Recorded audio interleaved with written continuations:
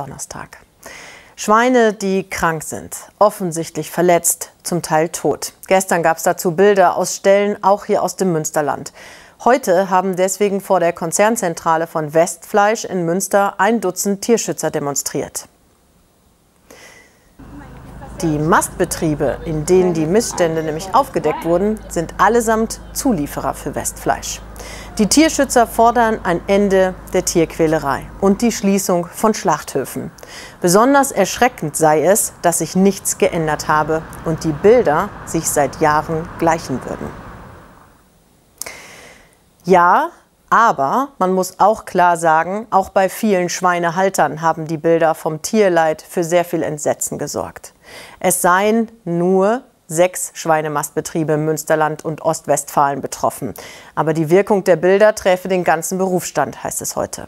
Und Wirkung hat bei ihnen auch die Demo heute vor der Westfleischzentrale gemacht. Ein Besuch beim Landwirt im Schweinestall. Thomas Ostendorf aus Ochtrup ist Schweinezüchter. 400 Sauen und 1600 kleine Ferkel befinden sich heute in seinen Ställen. Er ist kein direkter Zulieferer für Westfleisch wie die Schweinemäster. Trotzdem schmerzt es ihn, wenn er von der erneuten Demo der Tierschützer hört. Man fragt sich schon, ob man manchmal gewollt ist in dieser Gesellschaft, aber essen müssen sie alle und wollen sie alle. Und es gibt auch Leute, die dann Fleisch essen wollen und für die produzieren wir quasi ihr Essen. Auch bei ihm würden mal Ferkel im Stall sterben, so wie hier während unseres Drehs.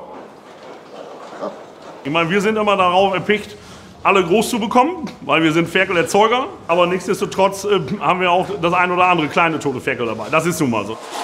Albert Rohlmann aus Hörstel ist Schweinemäster. Auch er hat die Bilder von den Tierquälereien in anderen Mastbetrieben gesehen und fürchtet jetzt, mit denen in einen Topf geworfen zu werden.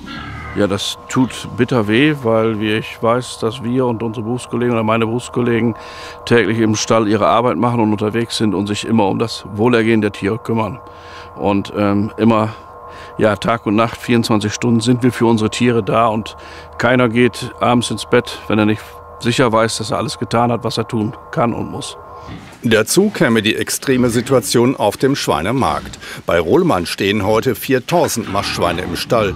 Er hat kräftig investiert in Technik und Gebäude. Doch das reicht nicht. Die Situation im Schweinemarkt, sowohl Mast bei uns als auch bei unseren Vorerzeugern, den Ferkelerzeugern, ist die letzten Jahre sehr, sehr schwierig. Wir haben Corona gehabt, was sehr wehtat. Jetzt ist es der Krieg, der die ganze Wirtschaft umkrempelt. Also wirtschaftlich ist zurzeit in der Schweinehaltung kein Geld zu verdienen. Im Gegenteil, wir sind weit weg vom Mindestlohn. Wir verbrennen jeden Tag Geld.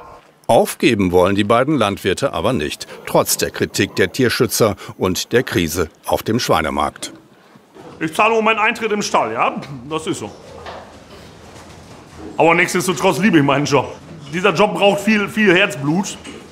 Sonst macht man den nicht vernünftig. Grundsätzlich wollen wir weitermachen. Wir lieben unseren Beruf und haben das auch mit in die Wiege gelegt bekommen. Und die nächste Generation möchte ja auch irgendwann weitermachen.